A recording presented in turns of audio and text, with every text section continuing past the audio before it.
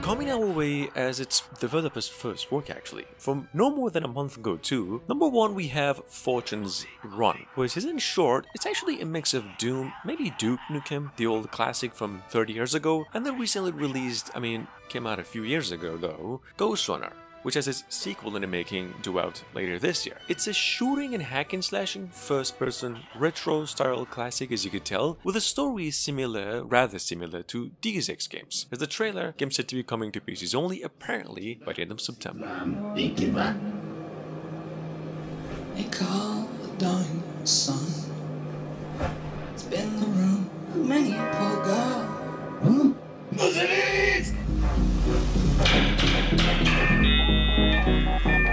And me, oh God, for one.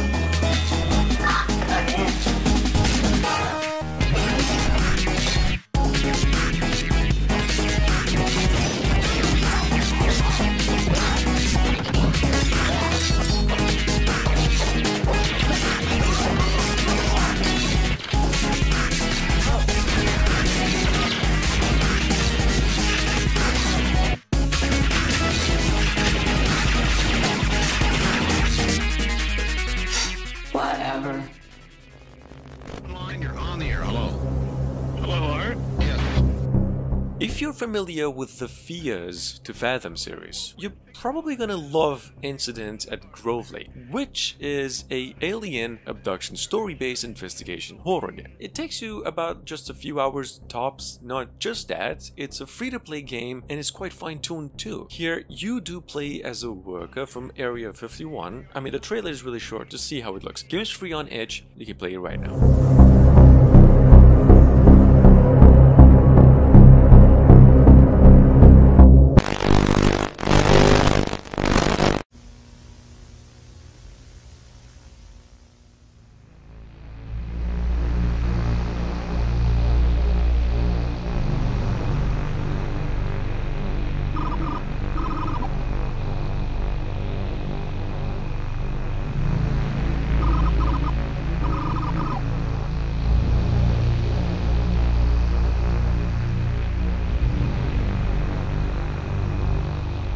Sitting on Steam through a demo for about a month now, if you missed it. Number 3 we have The Luna Effect, a psychological horror puzzle game where every action is questioned in the game, every clue is to be vital, and every second in it is precious. You see, the game is inspired by as stated by developers, art style of Resident Evil and the Silent Hills, putting its protagonists on just the same a rather dark and unfamiliar path, waking on a strange mansion, we must find a way out by figuring out why isn't it up there in the first place. Take a quick look.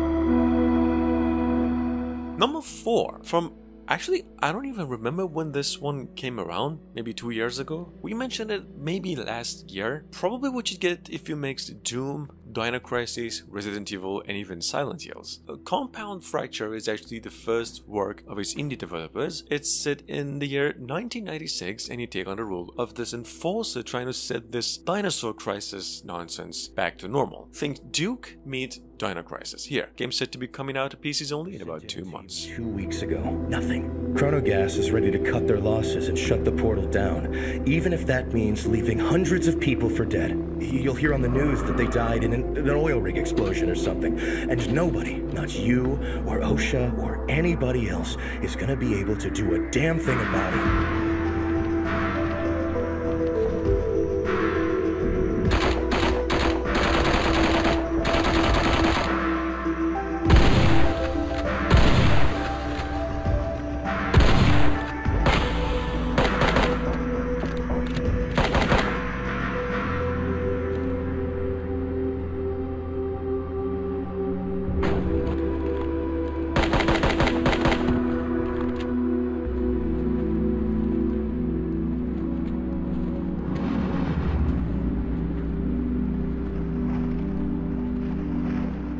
I'm sorry, Enforcer. I didn't know who else to call.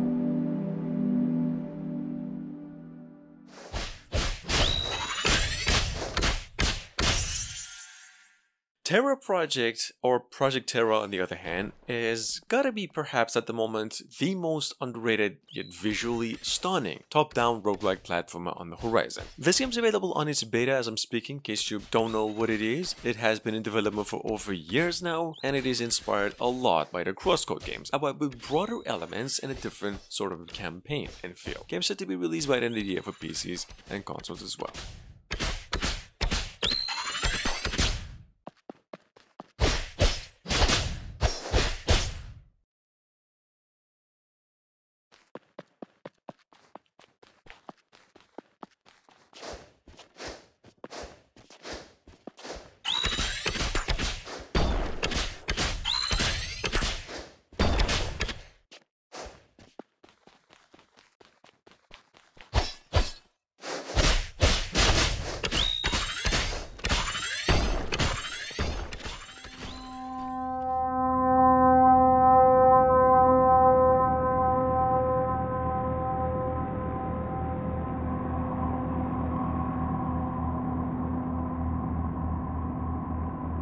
Have any of you here ever watched the movie Lighthouse? Came out 2019. Willem Dafoe was in it? Guys, well, assuming you have, this thing over here going by the name No One Lives Under the Lighthouse is probably the closest to a video game you can get hands on today to that movie. It's a very atmospheric horror game set on a very little and foggy island, which you have just arrived at after the previous keeper has, for whatever reason, gone missing. You need to take over his duties and watch after the light.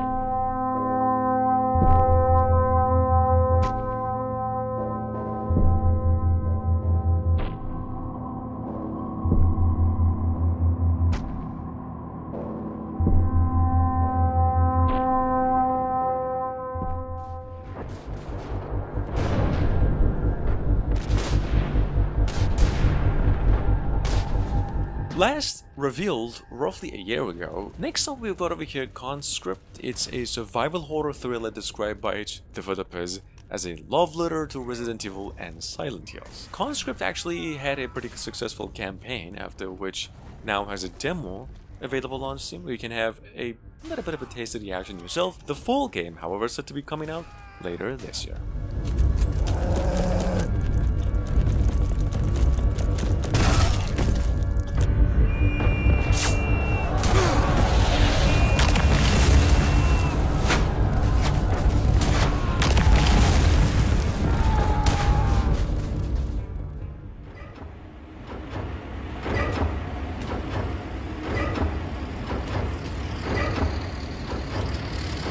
A Available on itch in its current state for the price of $5, coming over to Steam as a full game though August 1st this year. Number 8 we have Pigsaw. It's an action FPS described by the developers as a fever dream of a first-person shooter, survival horror, and a stealth game combined together, in which you're actually trapped in a human slaughterhouse and you have to just use whatever you have and do whatever you gotta do by any means necessary to stay alive and eventually escape. Check it out. This is how it looks.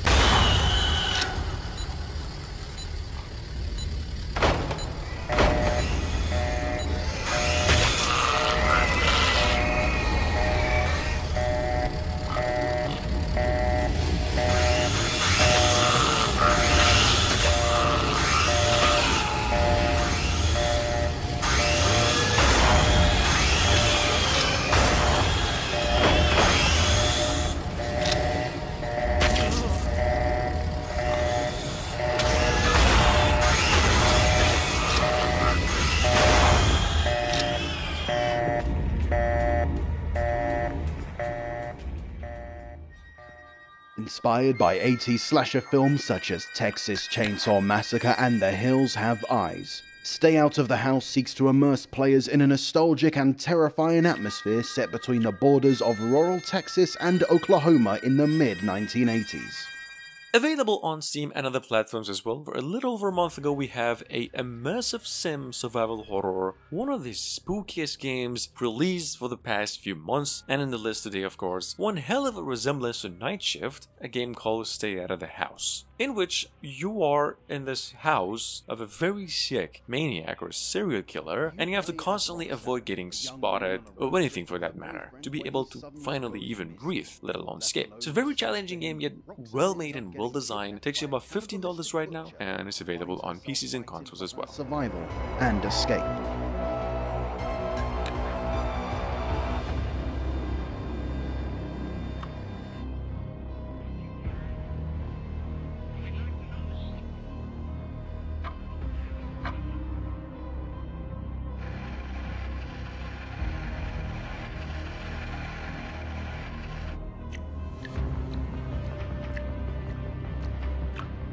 After a bit of exploration, Roxanne comes to realize that the butcher isn't her only threat.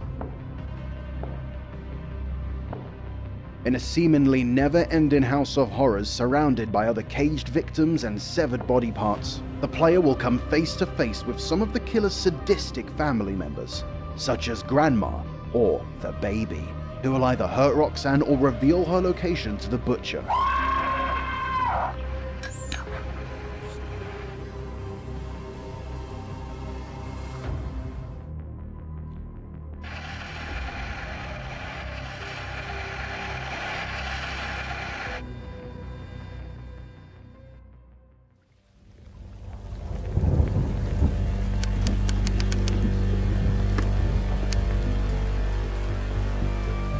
Announced roughly a year ago, here with us today with its official gameplay showcasing finally. Last but not least, we have Shadow of Doubt. It's a classic style, also retro science fiction noir detective stealth game. Shadow of Doubt, you see, is available actually on PCs through early access with a lot of positive acclaim ever since last year. Mixing voxel based with 3D, and I would say it's a must. I would like to think it's a must play for detective mystery lovers like myself. Game's coming out fully later this year. It's available right now for the price of $20.